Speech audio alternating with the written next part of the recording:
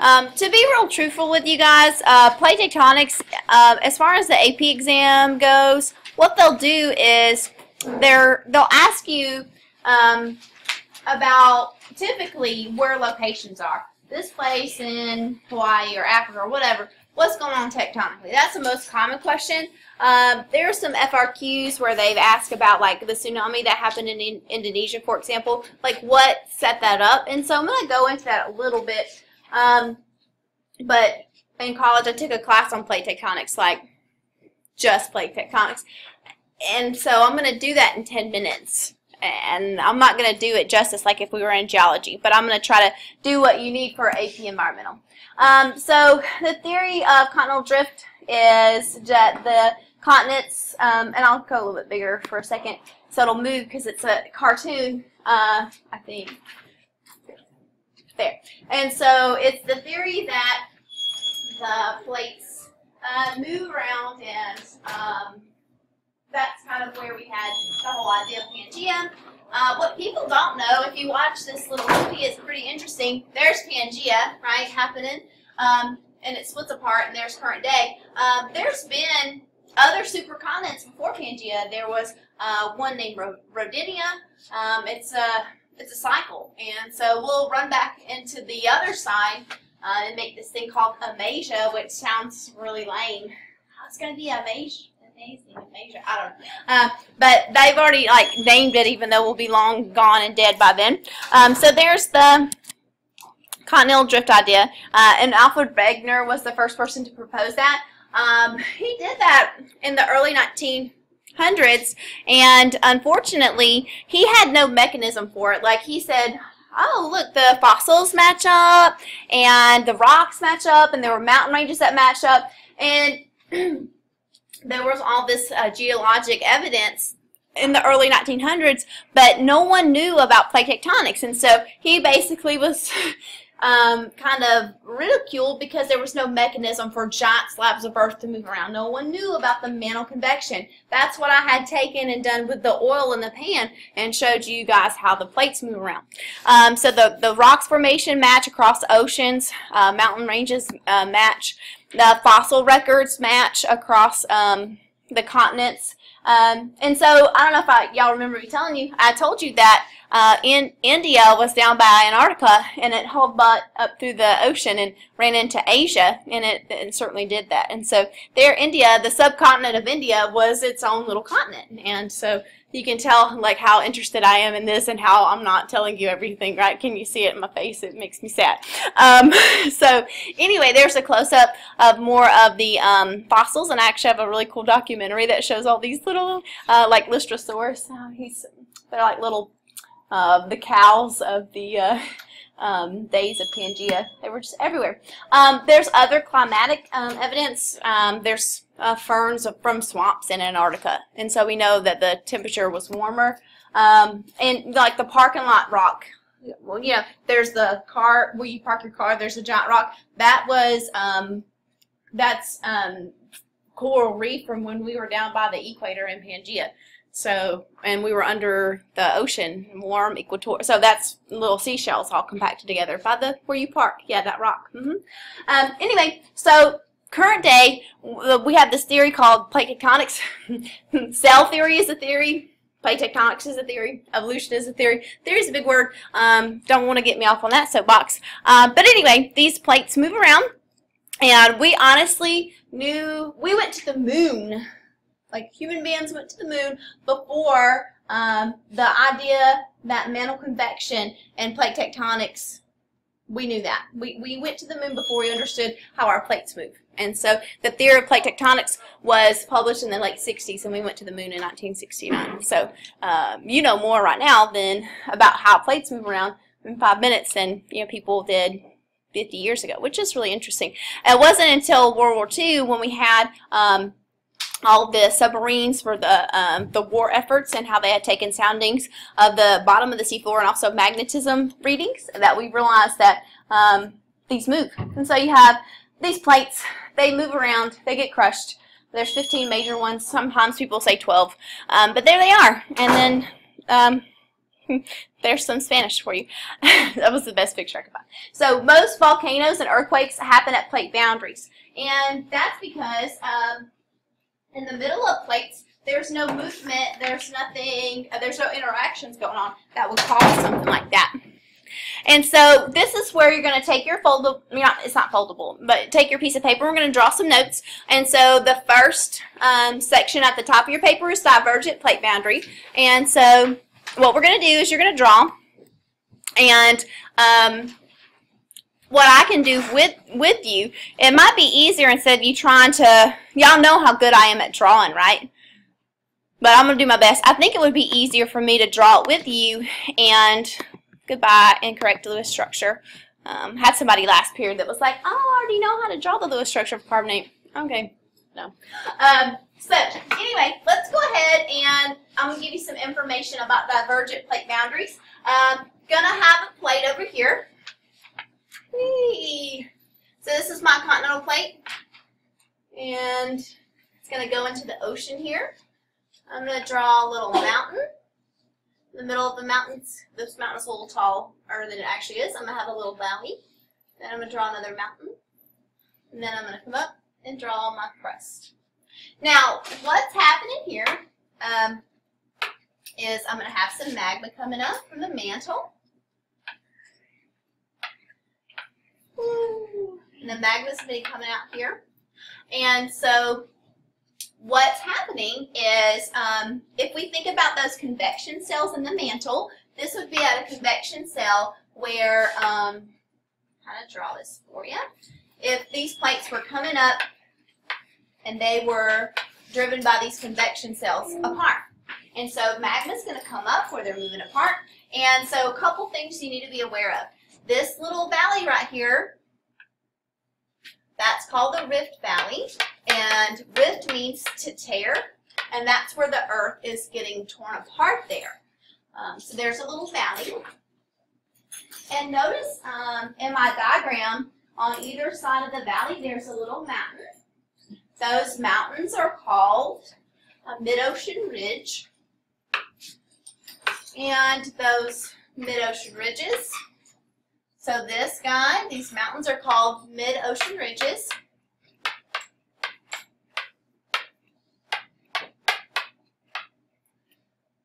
And if we rewind time 300 million years ago, this is a continent over here. So this is continental crust, and I'll write the whole word over here. I have some more continental crust.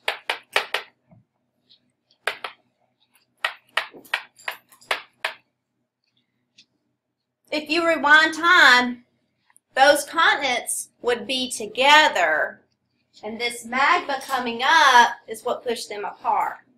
And so on both sides of this mid-ocean ridge, the mid-ocean ridge is it's in the middle of the ocean or close to the middle. It is what drove the continents apart. So if you have a supercontinent like Pangaea, what happens is the mantle gets overheated, and then it will actually crack open the crust and move it apart as that hot magma comes up. And this is a divergent plate boundary here. I'm going to let you get this down. I'm going to give you a couple more pieces of information. Yes, sir. No, you're okay. No, Melanie just brought them back last period. There's 3 right there. Yeah. I don't know if the other. Well, the door's locked, so I didn't know. Okay. That door that you keep them in is locked. So. Oh, here you go. Okay. So there's 2 more in that door, and if you want to go get that. No, you can make 2 days. All right, awesome. Thank you so much. That's fine, no problem. All right, so a couple things. Notice in my diagram that the continental crust is very thick, and the oceanic crust is pretty thin.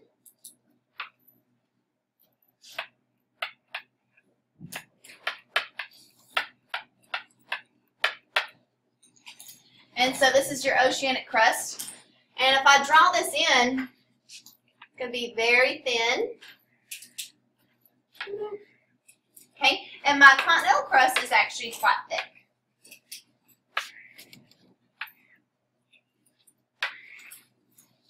So your continental crust may be 30 miles thick, your oceanic crust may be 3 miles thick. And that's why, drum roll please, the ocean is a hole in the ground. Because the oceanic crust is real thin. The continental crust is real thick, so you got a hole in the ground. When it rains, water goes downhill. That's why you have the ocean. You ever thought about that? Tomorrow, after we get our lab going, I'll take you outside, and this is like, what I do is I take people outside, and this is like sidewalk, like the white colored concrete is thicker, and this is like the asphalt. It's actually a darker color and it's a lot thinner. So I'll take you outside and show that tomorrow. So anyway, how do you feel about that? And like I said, if I rewind time, these two continents would be together. And this is actually happening right now in Africa. And I'm ruining my lecture because it's in there. So your mid-ocean ridge is your mountains. Your Rift Valley is this valley in between there where the magma's coming out. I will add a couple words maybe. No, we'll get to that when we get to the ocean. Just kidding. I'm going back to the other slide now. Okay, so if I zoom in on their pictures here, you can see that the oceanic crust is thinner, the continental crust is thicker. Thank you so much. And there is my mid-ocean ridge. There's my Rift Valley. And this is called seafloor spreading. Over time, you can imagine that those continents will move farther apart. And so this is your magma, and this would be the upper mantle there. So anyway, that's what I just showed you guys. I think this makes a little cartoon, but I don't want to go back to the screen because then my stuff will shut down. So this is actually happening right now in Africa, and it's already, y'all know the Red Sea right here, that's already been torn apart by this. And so Africa now is getting split down through Ethiopia, and this is Lake Victoria, I'm pretty sure. I'll zoom in on that. I always second guess my geography, even though most of the time I'm there. So there's your Red Sea. It's already been split. And then that little lake right here, that's Lake Victoria. And so this is the East African. This is East Africa. This is the East African Rift Valley. And so this area in Ethiopia is very volcanic. It's very tectonically active. And they have beautiful coffee that I buy. That's delicious. Volcanic soil makes great coffee. And it comes from Ethiopia. And I'm like, oh, that's because of the East African Rift Valley. And, you know, there's a divergent plate boundary. And that's why there's volcanoes. Nobody else, I don't think, in the whole world thinks about that when they buy their coffee, but I do. So anyway, let's go ahead and move on to convergent plate boundaries. And so this is going to be where two plates move toward each other. And so there is oceanic, continental, oceanic, oceanic, and continental, continental. So what we're going to do is we're going to draw 3 of these, okay? And that's why I told you to make that middle part bigger. I'm going to get you to draw them side to side. And so I'm going to try to do that on my paper for you. Let's see, the first one, I mean, we can just, honestly, I think this is probably better than what I can do. Here's your first one. So ocean, continental, and I'll kind of zoom in for you. And there we go. So again, if you look, we have that very thin oceanic crust. The lithosphere is just the word for a plate. Lith means rock. Like the y'all remember the lithosphere was the sink for carbon, the lithosphere was sink for phosphorus. This is the same word. It's the crust. All right. So the lithosphere, and so what we have here is we have. I'm going to do it this way, and then I can draw on it. That looks good. All right. So if I were you, you're drawing your thin oceanic crust here. There's my oceanic crust, and going and adding some labels to this. This right here, this area where that oceanic crust is going up underneath the continental crust, you have what's called a subduction zone. So that is a subduction zone. Subduction zone.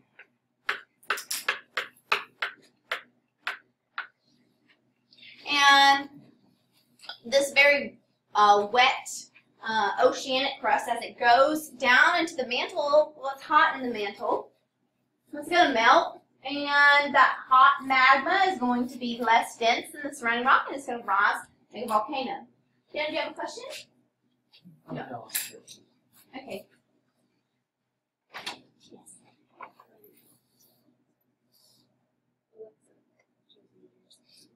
Sure. Okay, thanks. So that's the subduction zone, and you see here in the subduction zone, you're going to have magma coming up, and so I'm going to highlight this magma. This magma is going to come up because it's less dense than the surrounding rock, and so what you're going to get is you're going to get a volcanic arc. So I don't know if you can see that word, but here is mountains, right? Mountains, mountains, mountains, mountains, and this is a mountain range of volcanic arc. It is important that we know where these are on Earth. The last one was, in the middle of the ocean, and also, the East African Rift Valley. But this happens. This is South America and North America. These are the west coasts of those continents. So y'all know Mount St. Helens, right? It erupted in the early 80s. This is why off the coast of Washington and Oregon, there's a subduction zone, and all those beautiful mountains in Washington and Oregon that are just lovely, they're not mountains, they're volcanoes, okay? And so this is the Andes Mountains. So we have the Andes Mountains here. In South America, that would be your, that whole western coastline of South America is just this volcanic mountain range. And so, yes? What's the red section? It's called the asthenosphere. If you want to know, the asthenosphere is the part of the mantle that does that moving.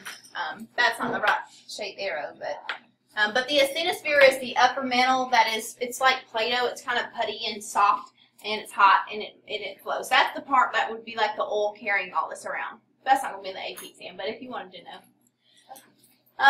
So you have your two plates coming together. Notice how much thicker the continental crust is compared to that very thin oceanic crust. And the oceanic crust is denser as well, and so it will get subducted. Subducted means go underneath. And that's where I get my volcanoes. Yes, sir? Since the magma is less dense than all the stone and the lithosphere and everything, so rises, is it just surface tension that keeps all the pressure on it? It has to do with the surrounding country rock, and so that's going to determine, for example, like Hawaii, that it doesn't have anything interfering with it erupting, and so what ends up happening with these explosive eruptions like Mount St. Helens, that surrounding country rock is a very light, not dense granite, like with the continental crust. And so it'll build up pressure, and then it'll explode violently. And so that's kind of how you determine what kind of volcanic eruption you'll have by whatever kind of rock this is. Yes, ma'am? What were the examples again? I got the Andes Mountains. The Andes Mountains, and then the west coast of the United States. So your Mount Rainier, your Mount St. Helens. Like you should Sierra Nevada mountains, I guess, would be a way to do it. But there's several mountain ranges along the west coast.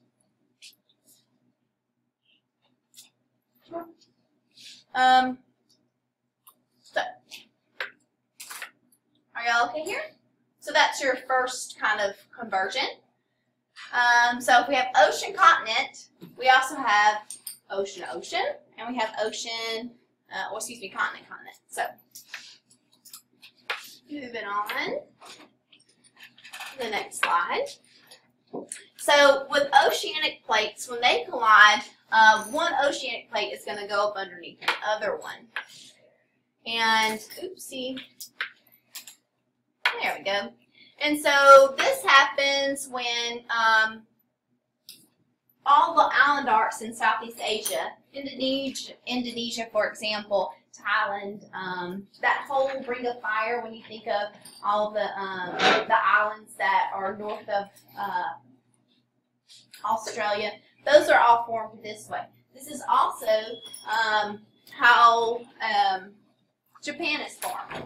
And so what you have here is you have, please notice the width again, or the thickness. You have a very thin oceanic crust going up underneath another very thin piece of oceanic crust. And so what ends up happening here, still that you have that subduction zone. So you have your subduction zone here. So that's one word, but I'm going to hyphenate it. Subduction zone. And we're going to have that line of volcanoes. And these volcanoes are going to be not a volcanic arc, they're going to be an island arc. And I have seen the word island arc on the AP exam. Was volcanic or the other one? Yeah, and this is technically a volcanic island arc. So, excuse me while I piece my computer. So this is a volcanic island arc, and I'll write that in for you. There we go. So, a volcanic island arc. Let's see, volcanic island arc. And the biggest example of this is Japan. So Japan, Indonesia is another good example. If you can think of islands, the Caribbean islands are formed this way. If you can think of islands out in the middle of nowhere for no reason, probably this is the issue. Okay, so Japan, Indonesia, and going back to Indonesia, when I take these two, I'm going to let you finish and I'll explain where tsunamis come from because you need to understand that phenomenon. Yes, ma'am? This is ocean. This is convergent ocean. So two plates that are both oceanic are coming together, and the older, colder oceanic crust will get subducted, and so you get your nice island arcs. And these island arcs are actually curved. So an arc. Oh, the Aleutian Islands. That's a perfect example. Y'all know Hawaii? Not Hawaii. Alaska kind of looks like this, and then it has all these dots going out into the Pacific, and they're curved. That's a plate boundary, and that's where the Aleutian Islands have come from. So the Aleutian Islands are a good example of this. And again, the Aleutian Islands are the... Alright, the islands... That was really graceful. That, your area is like the Bermuda Triangle for writing pencils. Thank you so much. So, anyway, what ends up happening with this, let me kind of zoom in right here, if I can, with how tsunamis happen.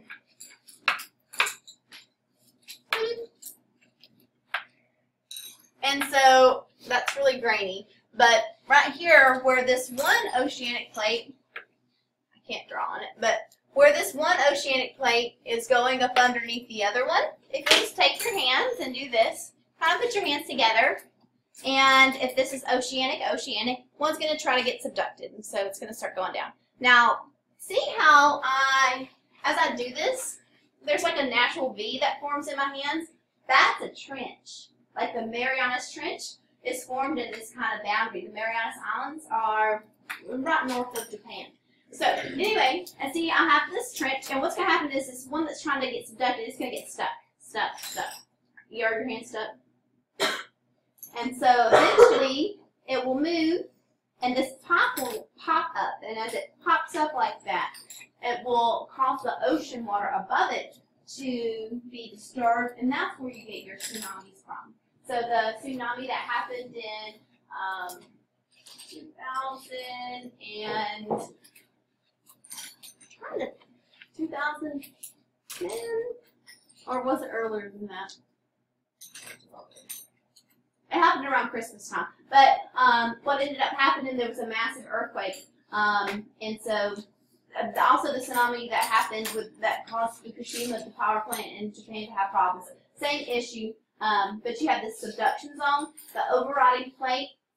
As that pressure builds up, once the plates the energy is released when the plates do move again, that upper plate is disturbed, and so that sets the ocean water moving, and that's where your tsunami comes from. So this is convergent ocean. Island arcs. This is giving you tsunamis, and this is your oceanic trench right here. So here's your trench. Oh, that's right there. Trench. So this is trenches don't come from plates moving apart. People think that trenches come from plates moving apart, but that's where you get a rift valley. Plates come together and give you a trench. So the deepest parts of the ocean are actually formed in this way, where you have subduction zone. And this trench is lining the entire ocean floor at this plate boundary. Yes, ma'am. What were the examples? Japan, Indonesia, and the Aleutian Islands. And, you know, if I have two ocean plates come together, of course I would make an island arc. Aleutian, A-L-E-U-T-I-A-N. A-L-E-U-T-I-A-N. Hi, Phil. The next one's pretty straightforward. When two continental plates come together, guess what you make? Yeah, because you can't make an island because you're in the middle of the land, right? So, moving on to the next one. Excuse me while I clean up my mess here. Okay, so what ends up happening with these is, let me do it this other way. I have a lot of choices. Whoops.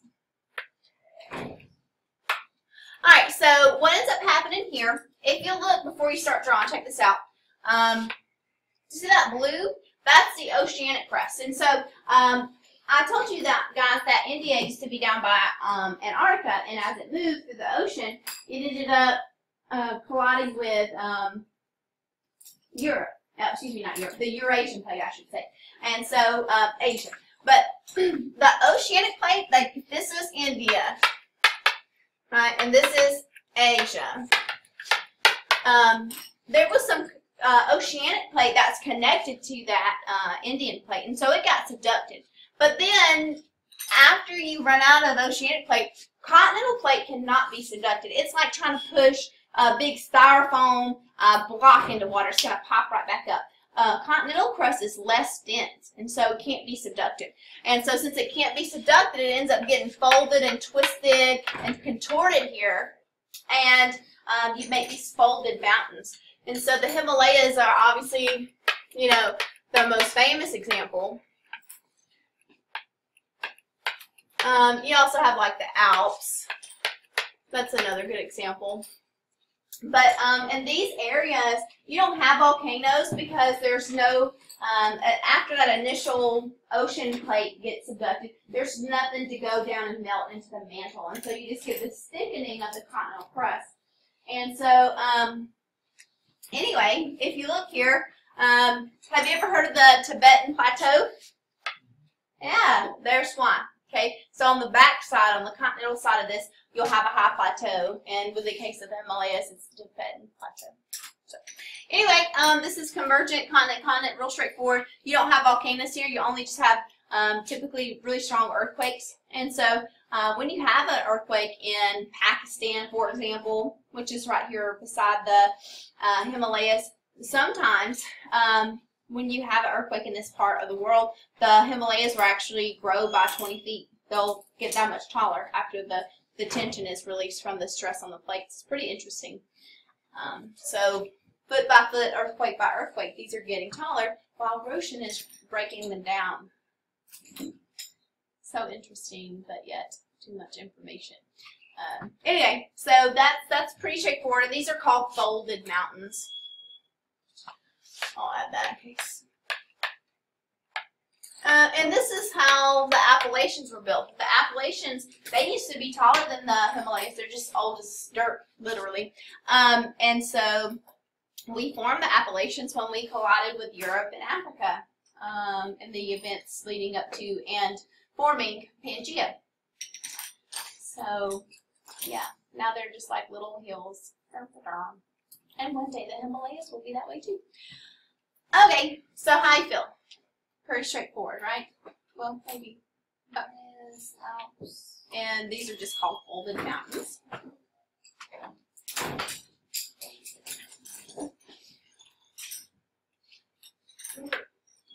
And they're called folded mountains because those rocks will be folded. Have y'all ever driven down 41 and looked on the side of the road and there's like rocks that are kind of like tilted up and you can see the layers but they're not flat? That's the roots of the Appalachians. Dun, dun, dun. Alps, is that the Appalachians? The Alps, like the Alps in Europe. Those are like the Swiss Alps. Has that ringing a bell? Yeah. That's the thing. Okay, so transform is really straightforward. The most common example of the transform boundary is just and the plates. There's not a whole lot to draw, right? They just one moves this way and one moves that way. And so if you were drawing this, they slide past one another. The San Andreas is an example, and then also. Let me write that down. Oh, it's right here. So the San Andreas is an example, and also these are common in the ocean floor. Ocean floor. And I'll talk about that ocean piece here in a second. But the San Andreas is, you know, the most common. It's kind of weird and an anomaly. So what do you draw? You draw a little box with plates going the other way. There's nothing pretty to draw, I'm sorry. So the plates are sliding past one another. Your other pictures are beautiful, and this is going to be a box with 2 arrows. There's nothing to this. So you can't make volcanoes here. Nothing is going into the mantle to melt. The only phenomenon you'll have is earthquakes, and so that's very common in places like California. There's nothing, you can't make a mountain, nothing's colliding, you can't make a trench, nothing's subducting. Yes, ma'am? I have a stupid question. Is San Andreas, and is that the California line? Yes, so here's California, and if y'all want to draw like a better picture, it's making you sad, but yours looks lame, I mean, there. So those are the 3 kinds of plate boundaries, and where one year the AP exam started off with a world map, and it had like random dots in places, and it was like, what's happening here? So I do want to tell you about hotspots. I feel like I put that in the PowerPoint. They have asked questions about that before. Let me see what I have here. You guys got this one? Okay. What is this one called? Transform. The middle one. So, okay, you got it. Oh, you're good. Y'all know I heard you. Yeah. Okay. So, do you have some room beside transform? You probably do, right? Let's do hotspots real quick. And so, a hotspot.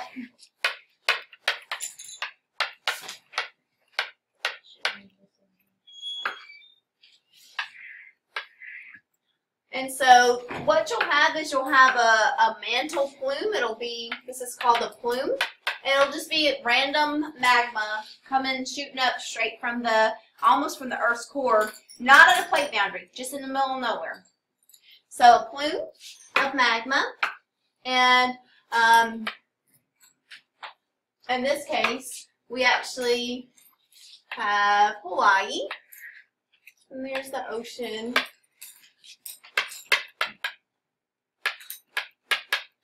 And there's no plate boundary. It's just a plume of magma, and it'll form volcanoes and some minor earthquakes. This is also, if it's not in the ocean, there's one of these underneath Yellowstone. And this is also where the Galapagos came from. Did y'all's did y'all's biology teacher show you that real good documentary about the Galapagos Islands? Yeah, and so, no, okay, well, sorry. Don't have time to do that. But I'll show you this real quick, and it'll involve fire, so that's good, right? Yeah. Yay! So, the Galapagos and Hawaii both, what you have is these are island chains. Hotspots make island. 1 Mississippi, 2 Mississippi. These island chains. Versus an arc. These aren't going to be arcs because they're not at a plate boundary. I feel compelled to put my hair up and put on safety goggles. I've been teaching chemistry too long. In geology labs, you just like the safety gear is nothing. just come in, touch stuff, doesn't matter. Okay, so this is your mantle plume. It's not a plate boundary. So like the Galapagos, not on a plate boundary. Hawaii, not on a plate boundary. Yellowstone, not on a plate boundary. But this is where like old things will come from. So if I take this, plates move, right? Plates move. The hot spot stays in the same place. And so what happens,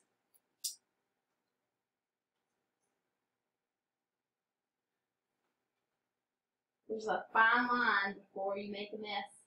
Oh, that was close. I meant to move the paper. And so the paper moves over to the hot spot, and that's where you get Hawaii.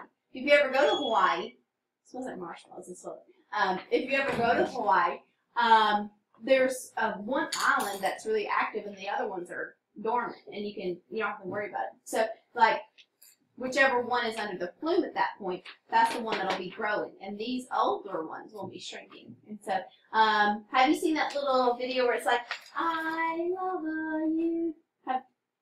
One person shook his head. So that's what we're talking about from the beginning of that movie. I should show you that. There are people following me. Hannah? Inside Out, that movie? Well, like there was at the beginning there was a cartoon. Oh, with the two Yeah. So that's a hot spot, and so like he was one volcano was waiting on somebody to love him, but he was really just waiting on the hot spot, the plate to move over the hot spot. Learning stuff just ruins your life, and then like he eroded away as she was growing, and then you're still yeah. And then they both came out. Do you want me to look for it? Yeah. Okay. That's better than watching Foodie, right? Yeah, especially since I feel really nauseous today. Fair enough. I was planning on asking to leave if we watched it. Oh wow, okay. It's that bad. I got out of bed this year. I forced myself to eat more. Hey, no worries. Alright, let me turn the video off. Well, no, I mean, I guess we could leave it going. Nobody's gonna watch this. Just watch it, just to spite me. I'm gonna watch it anyway. Come on, internets. So finish your little pictures, and I'll get this pulled up.